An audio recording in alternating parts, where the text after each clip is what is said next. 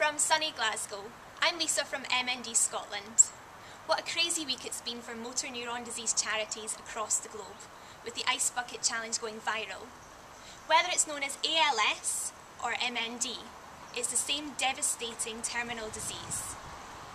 Known as ALS in Canada and America, and MND here in the UK and Australia, it's a disease with no cure.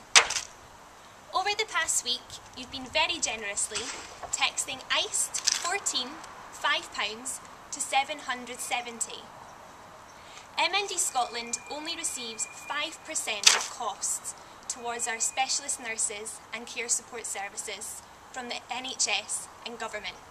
So every single pound that we raise means so much and really will make a difference.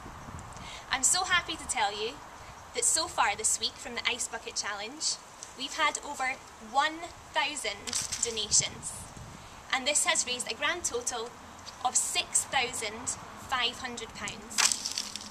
That's enough to give 6 people with MND in Scotland care for a whole year, so thank you so much. Whilst the Ice Bucket Challenge will end, it will be short-lived. The devastation of MND across the globe will continue, so please, keep nominating, keep donating and keep spreading the message about motor neuron disease. And now it's my turn to do my Ice Bucket Challenge. This is for motor neuron disease.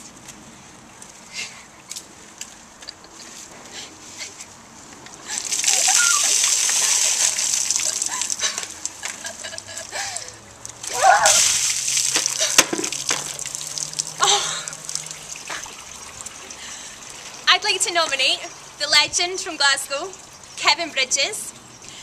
I'd like to donate. I will donate. I'd like to nominate Diane Knoxie from Clyde One Radio.